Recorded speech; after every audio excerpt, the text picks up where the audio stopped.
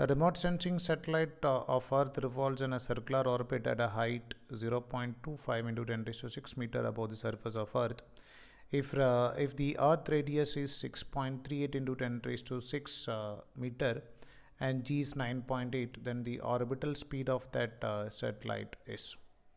So we know the equation for its orbital velocity of a satellite. The equation for orbital velocity is a root of gm divided by r naught, where r naught is representing the orbital radius. Here we can write this orbital radius is distance from the center to the satellite. So we can write it as r plus height h. So r is nothing but 6.38 into 10 raised to 6 plus h is 0.25 into 10 raised to 6.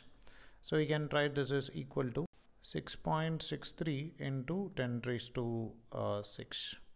Now we can write the value of this orbital velocity is equal to under root of, we can just substitute the values. We know that the value of g is 6.63 into 10 raised to minus 11 into mass of Earth is around 6 into 10 raised to 24 kilogram divided by radius of its orbital radius. We can take it as 6.63 into 10 raised to 6.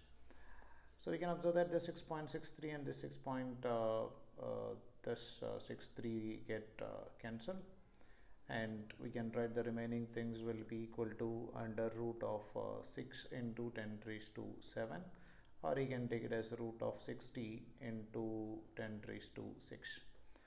So root of 60 you will get it as around 7.75 into 10 raised to 3.